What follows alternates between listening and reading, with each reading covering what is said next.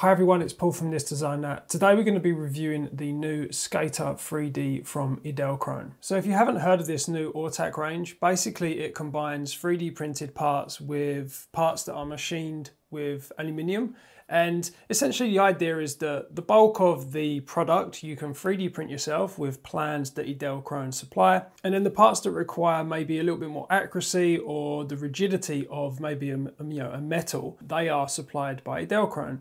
And it reduces the cost of the overall product. Now you may have seen that we did a review of the Flex Tilt Head 3D previously, about a month ago. You can check that out in the link above. Overall, my impressions weren't that good of the product, and looking at other reviews, it seemed that the general consensus was that they really liked the idea of the Ortak range, and so do I, but the product didn't really kind of live up to, I guess, its more expensive counterpart. And that was that it was really noisy to adjust the Flex Tilt Head, and also it didn't really work. You basically either had to tighten it up so tight that it holds the camera in the position that you want. If you tighten it up too much, you can't move it. It's not really flexible. So what we're going to do is we're going to put this together. We've 3D printed all of the parts. So we've got the wheels, and I'm guessing this is kind of like the main plate where the camera is going to sit on top of. The parts that we get from Edelkrone, again, it's priced the same. It's 29 euros, which is pretty good. I'm not too impressed with the finish of one of these parts.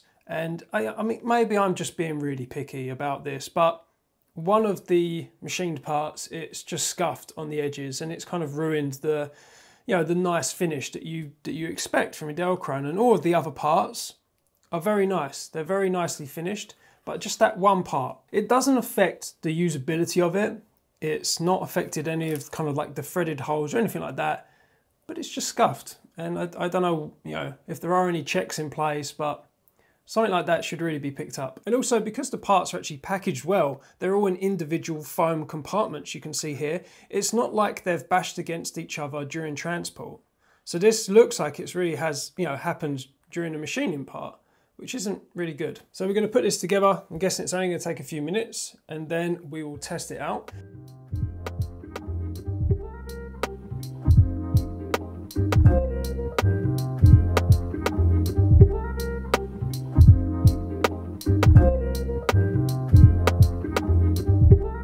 Let's just take a quick time out. I've been able to put the main base plate on, and I think there's something off with the tolerances. And Edelkrone, thankfully, do give you additional files that have slightly larger tolerances. This one was quite difficult to fit in. You could see how long that took me. I really had to force this in. I tried to do one of the wheels, and it was clear that the tolerances, they're just too tight. Now I know that the tolerance of my 3D printer is off by like 0.1 mil. So what I've done is the original wheels that I printed, they're no use. I've gone ahead and printed the wheels that have a additional 0.2 mil tolerance added to them. And I've just tested one of the bearings. I've just placed it in here, and it's just gently pushing in and it fits in. Whereas the original ones, I couldn't even push them in. And Edelkrone do mention that it should really just be a snug fit. Shouldn't really force these in, because obviously the bearings, they can come out, they're quite delicate if you do have to force it in.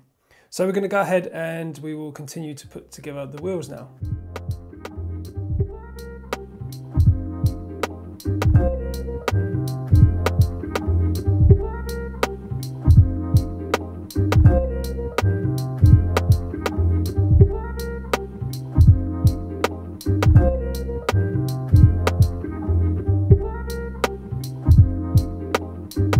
Okay, so we're done. That was a little bit longer than the Flex Tilt Head. It is a little bit fiddly, especially the wheels. Printing them with the larger tolerance definitely helped. I quite like the idea of the fact that you can just twist it, and by twisting it, you're obviously changing the arc or the size of the arc that you're making. But let's stick the camera on it and let's see if we can get any smooth shots.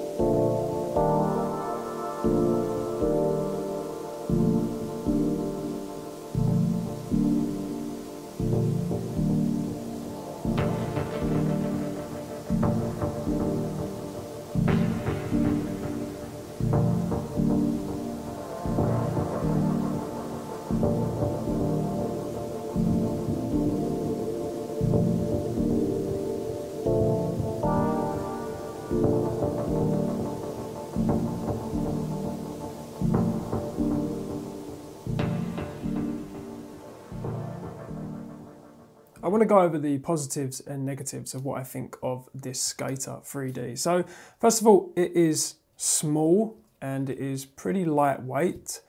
So obviously that is good for portability. It's cheap, it's only 30 euros. And as you could see from some of the shots, it does work. So in that regard, I think for 30 euros, it's pretty good.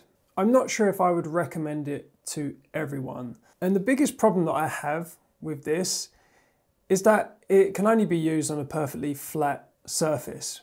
So as you saw, the shots that are in my garden, I actually had a large mirror laid over a chair that I was using for the surface. If you've got anything that isn't perfectly flat, it's going to be picked up in the footage, and the footage looks pretty terrible. The shots that you saw were the best shots from lots and lots and lots of takes. Now, if you are someone who is on a certain time restraint, you know, if you may be doing a shoot or something like that, I would not recommend this. It does take multiple shots to get it right. I think that with motorized sliders or sliders that have flywheels, I think you can get much more consistent shots of it. You know, obviously something that you are operating by hand, you know, it's not going to be perfect. You might shake, you might not be able to push it at the same speed for the entirety of the shot. There's lots of things that can go wrong that can just mess up your footage. And also another thing with kind of like time issues is that it does add a certain time to the post-processing. You do have to add warp stabilizer to every single shot. I will show you a few shots now without the warp stabilizer. You know, you can see that it does a really good job, this effect in Premiere Pro, but it does add quite a lot of time to processing when you are editing. The build quality is good. I like the idea with the wheels in that you've just got kind of like a nice rubber O-ring to add some sort of kind of dampening to the movement. But as I said, if you're not on a perfectly flat surface, it really doesn't do much to dampen the vibrations. Another thing that I liked with the Skater 3D was the fact that you can twist it to make the arc. And those shots seem to come out better than a straight line. I'm not sure why. I think maybe because, I don't know, maybe you've got like a different force applying it. You've kind of got some inward force that kind of keeps the motion a little bit more stable. And I found that those shots going around like this, it just was easier for me to keep a nice kind of consistent motion. And I did like them shots, and it was actually pretty easy to set it up at whatever angle you want and get those kind of panning around shots. But again, you know, you need to have it on a flat surface. You couldn't do it on like pavement or anything like that. Another slightly annoying thing was that I found that I couldn't use the flex tilt head with the Skater 3D. And I know that on the website in the pictures, it does show them being used together.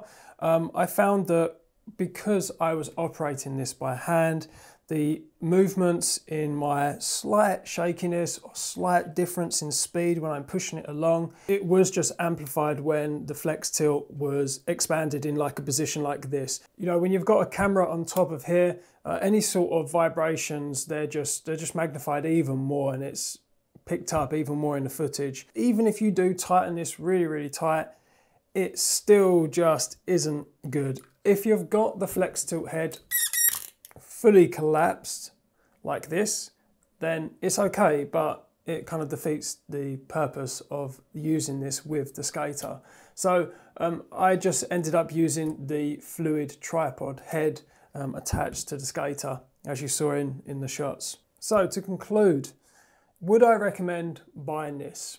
I do feel that this works better than the flex tilt head. I wasn't impressed with the flex tilt head because it really didn't do what it was meant to do. I do feel that even though there are some negative points to the Skater 3D, it does work in some cases. So I think just the fact that it is a pretty cool project to put together, I think it's a really good introduction to something like 3D printing. I think if you've got like a kid or something like that who does like photography and likes 3D printing, it's a good project to get started with. It does work on some of the shots, but you'd need to have a perfectly smooth surface. I think anyone who is doing this professionally Or maybe if they're trying to get good shots for their YouTube channel, would I recommend buying this? Probably not. I think that, for a little bit extra money, you could probably just get a dedicated slider that you don't have to worry about kind of whereabouts you're shooting it, what surface you're putting it on, because it's usually just mounted to a tripod. The shots are going to be much more consistent. You're probably not going to be wasting so much time doing multiple takes. You're probably not going to be wasting so much time doing warp stabilizer on every single shot. So I think the use case is for maybe a slider, even a basic slider, not a motorized one. I think even a basic hand operated slider, you're probably going to get more use out of it than this, because I couldn't take this out. If I went, for a walk, or if I went on holiday, I'd have to carry a flat surface with me. There is really no way around it. Even this wooden surface, it does kind of like bow a little bit. I need to add some support to it. But even that, it still was being picked up on the images. So hopefully that gives you some sort of insight into this new product. For the price, it's not a massive loss if you don't use it that much. Around the house, you can definitely get some okay shots of it. And for someone like me who doesn't even have a slider, that's a nice addition to kind of like the B-roll that I do for the channel. If you've got any questions, feel free to ask. But that is it. I will end it there.